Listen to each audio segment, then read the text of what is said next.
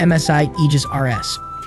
The MSI Aegis RS Model 11TF223US has the largest desktop enclosure of any gaming desktop we mentioned, but it's arguably the best looking as well.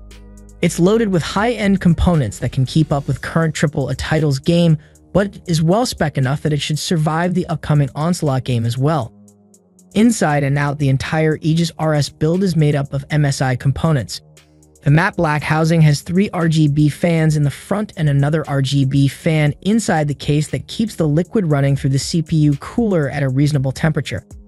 On top of the case, you'll find a dedicated LED button that can use to quickly change the RGB colors instead of using the software.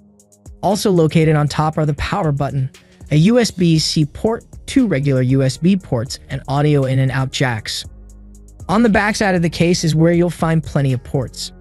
Seriously, there are enough ports here to connect whatever kind of accessories you need.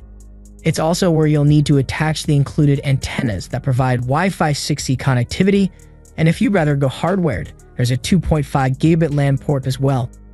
The MSI Aegis RS came equipped with an Intel Core i7-11700K processor, NVIDIA's RTX 3080 Ti GPU, 32 gigabytes of memory, and a 1 terabyte SSD for the operating system and some games, along with a 2 terabytes HDD for additional storage.